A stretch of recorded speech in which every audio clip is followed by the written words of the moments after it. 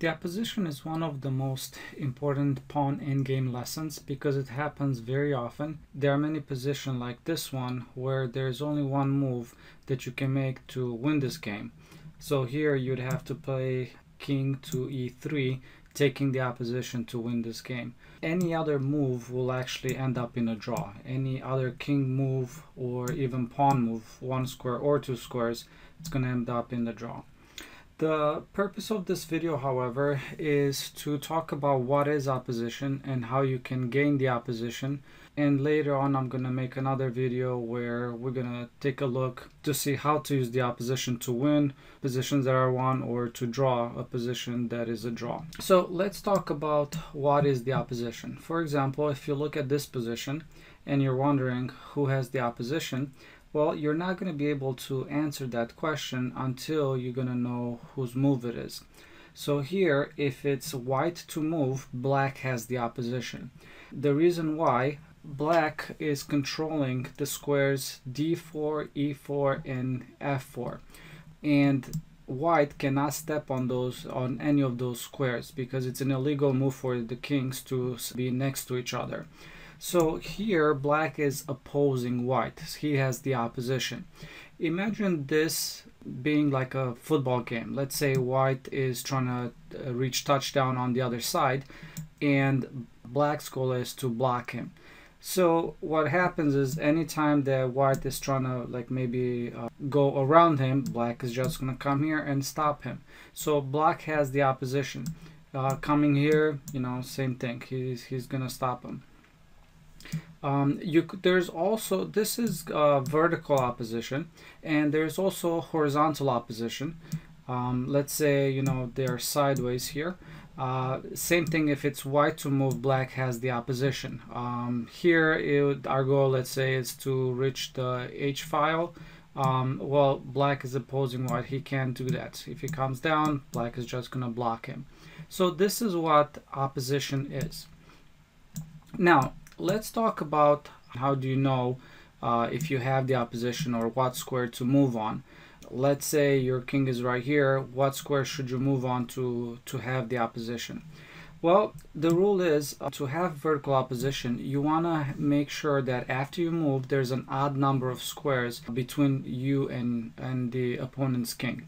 So right now, if you count, there's 1, 2, 3, 4, 5, 6 squares between. So if we move to square e2, that will leave us with 1, 2, 3, 4, 5 squares between us. That means that we will have the opposition. Anywhere where black moves, let's say black goes to f7, then we could move our king to f3. Now you could see again there's an odd number of squares between us. 1, 2, 3. Let's say black is trying to reach touchdown on this side. Well, we're going to be able to take the opposition on e4. You could see again an odd number of squares, 1 square between it. Anywhere where black would go, we will be able to block him off. So this is the rule for gaining vertical opposition. You will need to have an odd number of squares. Same is true for if you have a horizontal opposition. This is also called shouldering when you gain horizontal opposition. So right here, for example, let's say black's goal is to reach the A file. And again, to block him off, let's say we can move to c4, d4. Which one will give us the opposition? Well, it will be the square d4 because now we have an odd number of squares between us. You could see 1, 2, 3. Anywhere where black goes, if he goes up, we will be able to take the opposition. Now, what happens if you are not vertically or horizontally? What happens, let's say black is right here and you want to gain the opposition? Well, we could also gain diagonal opposition. Diagonal opposition has the same rules as vertical or horizontal opposition. In other words, we want to have an odd number of squares between us. So, for example, right here, if white will move the king to c3, he will be able to gain the opposition. Right now, you can see there's 1, 2, 3 squares between, 3 squares diagonally between our king and his king.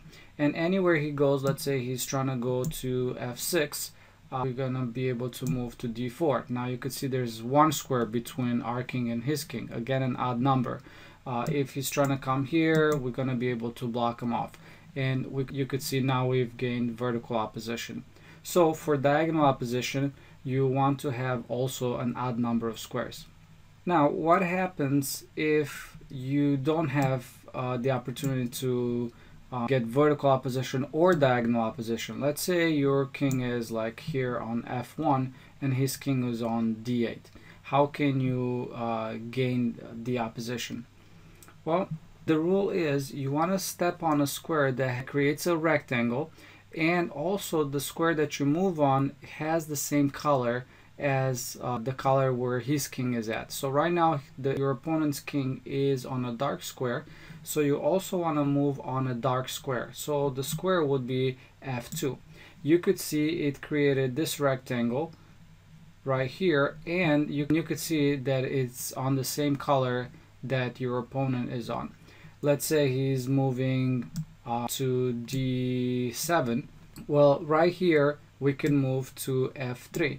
Again, you could see this rectangle. Now he's on a white square and we moved on a white square, creating this rectangle. And if he moves to like e6, now you could see we could gain the vertical opposition on e4. So this is how you can take the opposition, or know if you could gain the opposition or not. In the next video, we will take a look at how to use the opposition to be able to win or draw if it's a drawn position. Thank you and have a great day. If you liked my video, please subscribe and don't forget to check out my new website, masteryourchess.com, where you can learn, practice, test, and master your chess knowledge.